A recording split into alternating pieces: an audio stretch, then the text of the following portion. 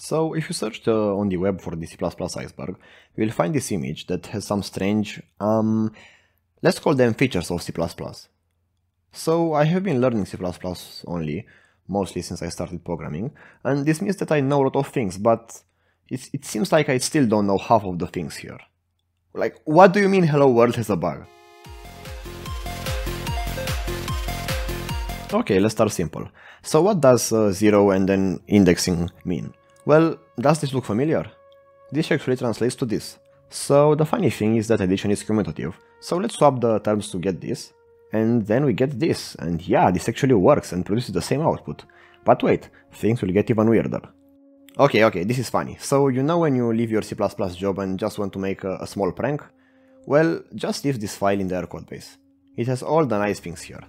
Let's replace the structs with unions, let's replace if with while, let's reinvent mass, and also my favorite, let's do some quantum computing here and make the true be actually true only for some of the times. What do you mean if else is a lie? It clicked this morning that else in C++ is a lie. It's just else followed by a one-line implicit block, which means you could also make else while and others. What?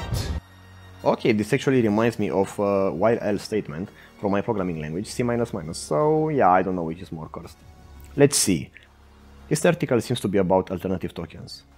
Yeah, I know this ones. What the fuck? Okay, please tell me this doesn't compile. Okay, I'm leaving. Next we have the arrow operator. Never heard of it. Okay, so we have a while and we write x go to 0. What? Yeah, so basically if you didn't catch this is just x minus minus greater than 0. But it becomes wilder. We can also make x go faster to 0, or you know, even make x slide to 0 if you want that. Okay, this one is funny. So templates are usually used to reuse code. So this is an example from my community game engine, where we have different structures and we use templates to reuse some implementation. Meanwhile, a Turing-complete language is a language where you are able to implement any algorithm you can think of. So yeah, this means you can use templates to implement anything. And yeah, the funniest thing is that it was made by an accident, so good for C++, I guess. Before we continue, this guy from my Discord server told me that if I don't include him in my next video, the Rust Crab will come after me, so yeah, here you go, Stefan. Oh, you don't know about my Discord community? Well, come join my Discord community. You will like this one. You can apparently do try blocks when defining a function. Oh god, this looks cursed. And things become even worse. You can also do that in places like member initialization lists.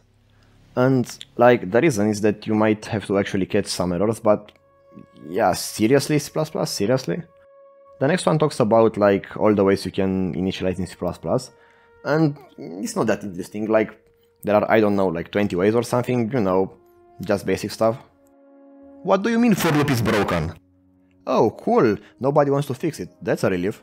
Okay, so it seems like this actually happens only when using temporary stuff, so yeah, you know, just don't do that, I guess. Oh god, people are going to move to Rust because of my video. Finally, let's see why Hello World has a bug. So, printf returns how many characters were printed, and if it fails, it returns -1. Well, what happens if there is no disk space? Well, you can write to std out and the program fails, but it doesn't signal any errors. So yeah, if you said that you knew how to write correct programs, well, think again. Well, not in C++, I guess. Please don't move to Rust, I need people to still watch my C++ videos. Now, before you completely switch to Rust, you should understand that just because a feature is in C++, that doesn't mean you should use it. So take care and use the C++ language feature wisely. By the way, did I mention that you should wishlist my game on Steam?